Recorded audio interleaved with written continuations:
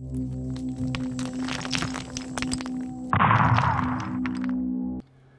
this tutorial, you will learn how to create this muzzle flash effect, which you see in this picture.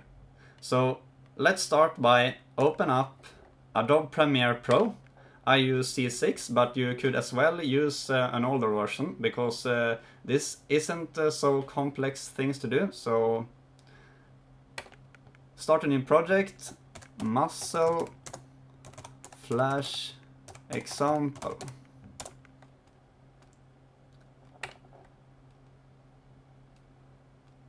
Let's keep those settings.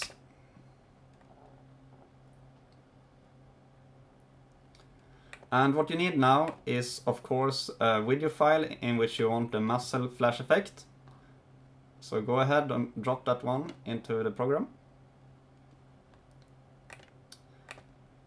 You also need the actual muzzle flash, which you can either draw yourself in Photoshop, as I did, or you can find one in Google.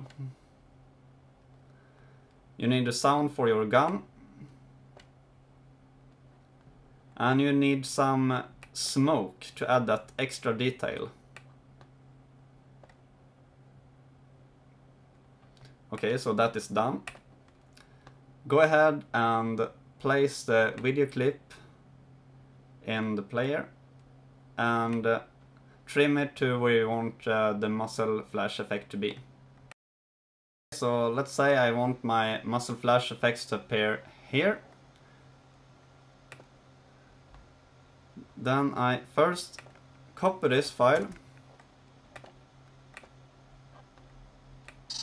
and paste it here so that you have a duplicate of the original file.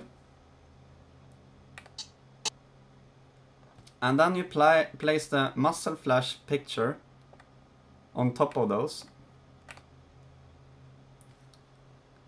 And the length should be 1 frame, or you can as well use 2 frames, which I actually prefer, because I think it looks a little bit more realistic with 2 frames than 1 frame, just because all of the light doesn't go away instantly. So now you have this black area here which you don't want to have, so go into Effect Controls, click on Opacity, and in blend mode you select Screen. Now you see all the black areas are gone, and you can adjust the size and position of this flare to be at the right position. So I use 50%, and let's see.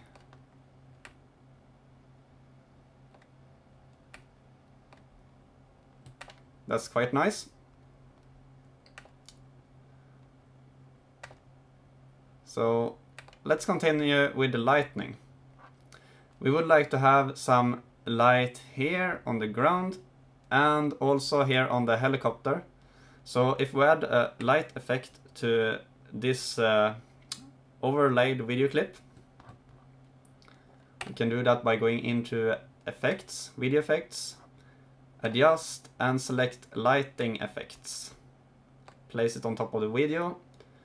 And now this looks really crappy, but you will see that it will be much better when we correct the layer in a later step. So just continue with this at first by going into Effect Controls, going into Light, have a Spotlight here. The major radius is in this case 14, and the minor radius is 10. I place it so that the light is directed against the helicopter, because this light is intended to be the one which lit up the helicopter. Increase the intensity, but decrease the focus. And it's possible to have a negative focus here. You can have down to negative 100, but then everything goes away. So just place the light over the helicopter.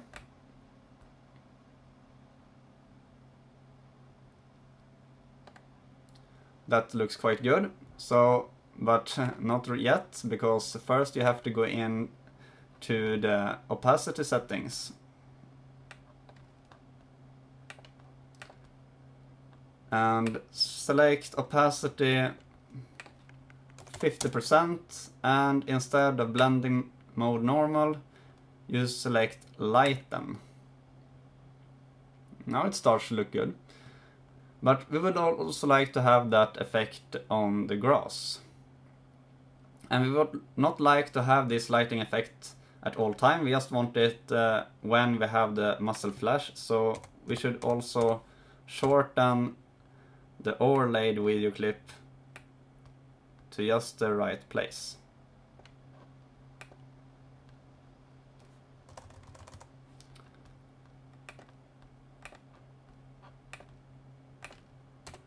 Now I took one frame more for the lighting, because it feels more realistic when it takes some time for the light to go away, so it feels more smooth.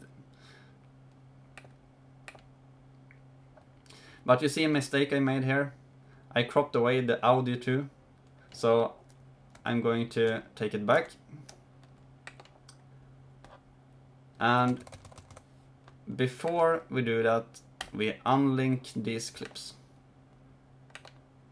Now we can redo the process. Crop here, and take those parts away.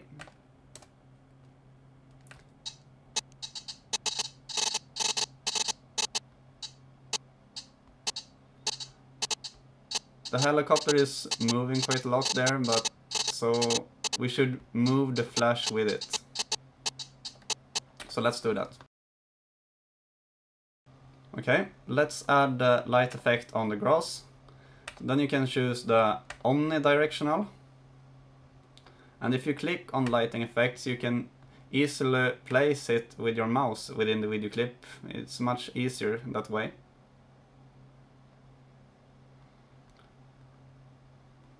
And you should probably have it somewhere here.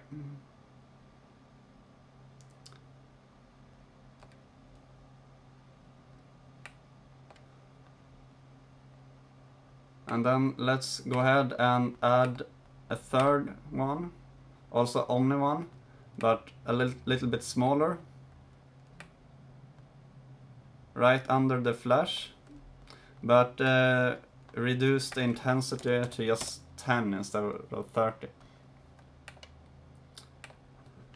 And to make this a little bit more smooth, we also go into the video transition part and choose cross dissolve and place on the lighting effect clip. But let it start after one frame. So now you can see how smooth it will be.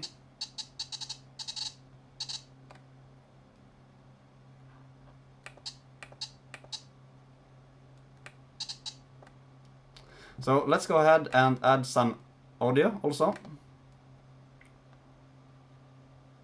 Or no, we almost forgot. We also need that smoke.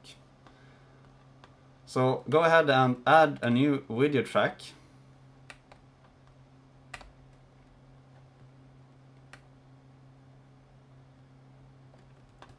Select the smoke file and place on top of the muzzle flash picture.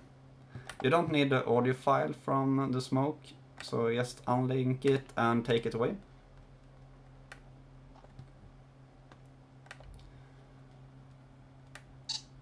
Now we want to see where in the audio file we want to start, and we want to start where it starts to give out smoke, so at that point.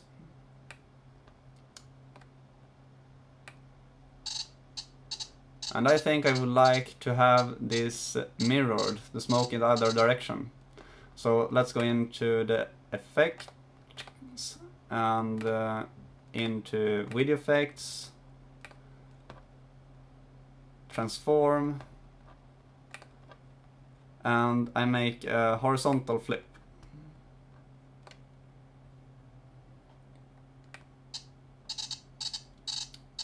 Yeah, it looks way much better. And I think I would like it to stop over here. Take away the rest of the smoke.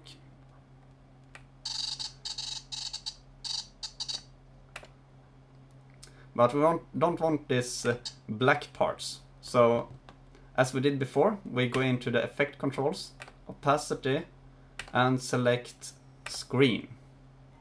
Now we just have the smoke and nothing else. But you can still see where the smoke is.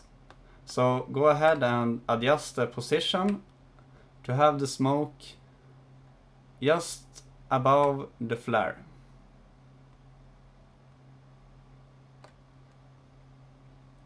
That looks quite good. And we also need to have some smooth transition to make the smoke disappear. So go into video transition, dissolve, and use the cross dissolve here too.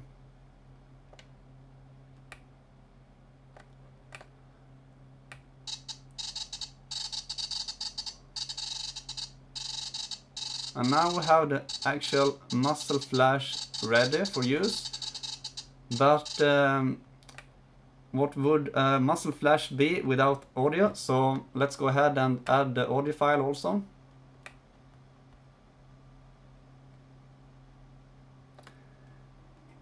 It's an audio file with a lot of different sound effects in it from an M16 gun. And I would like to use only the last one, so I just crop this away.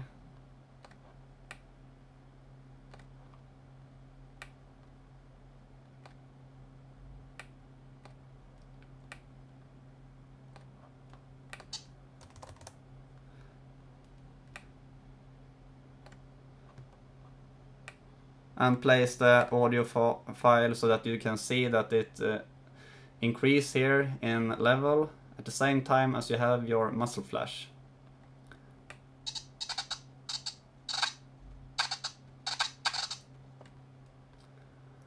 So now you're pretty much done.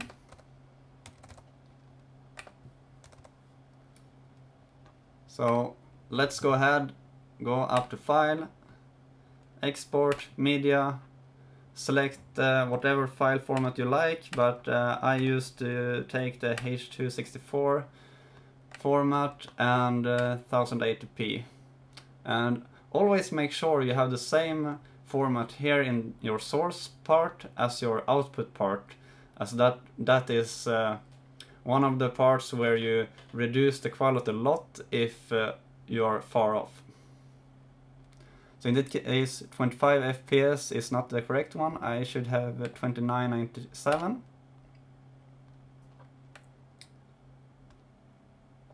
And export. When the loading is done, you will see a demo video where I created the helicopter sequences. The other parts of the video were done by XXLRay, who also has a tutorial about how to do such results with the freeware program. Check out his video to learn about it and to see an alternative ending. He also has a lot of other interesting videos on his channel.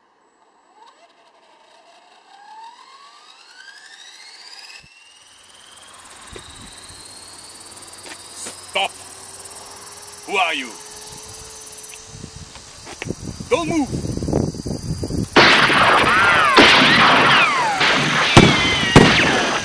Get him, Tiger!